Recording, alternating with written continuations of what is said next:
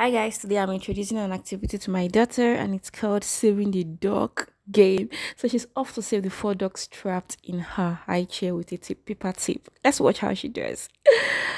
You guys, this activity helps in her cognitive development. You know, when babies experiment with cause and effect, that is grabbing the ball and seeing it drop, it increases the neural pathway. You can see me always dropping the ball and making sure she sees I do it.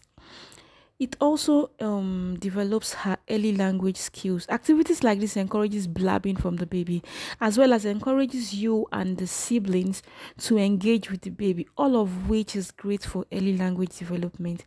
This also helps with fine motor skills. Reaching and grabbing is a fine motor skill.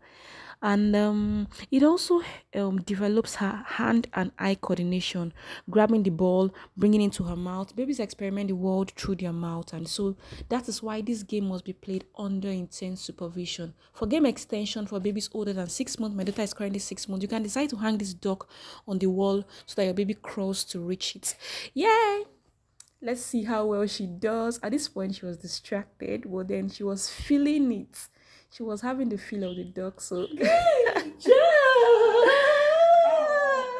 You rescued the dog. Come on, do you know you rescued the dogs? You know you rescued the ducks? They've gone back to swim.